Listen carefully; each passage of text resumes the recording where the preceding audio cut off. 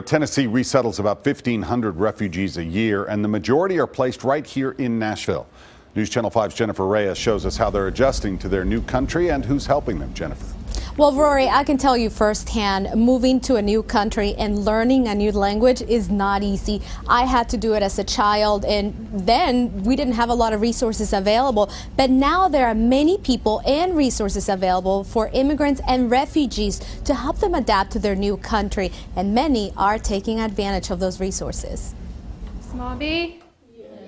Most of us cannot remember a time when we didn't know our letters. So we have A, B, C. The building blocks of our language. 1, 2, 3. Writing them for the first time probably wasn't easy. When I'm walking around I'm looking to see if they're forming the letters correctly. Now imagine doing it all over again as an adult in a different country with a different language. They really, really want to learn English. Helen Wall teaches English as a second language for the Tennessee Foreign Language Institute. Her class is made up of refugees from all over the world. Sometimes when they come from a different country that has a different kind of alphabet, they go from bottom right to left. Today they're learning the basics, but in their minds, they're one step closer to getting acquainted with their new country.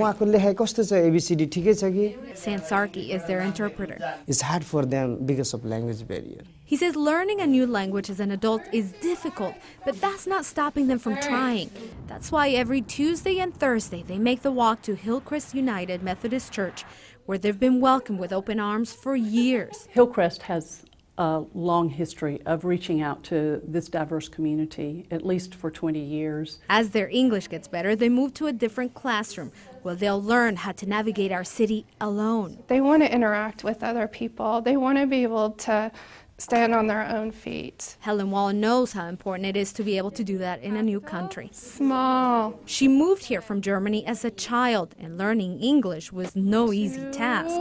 But just like her students, she worked hard, and now she's passing that skill on to others. It's a good feeling. It's a good feeling if I can help somebody.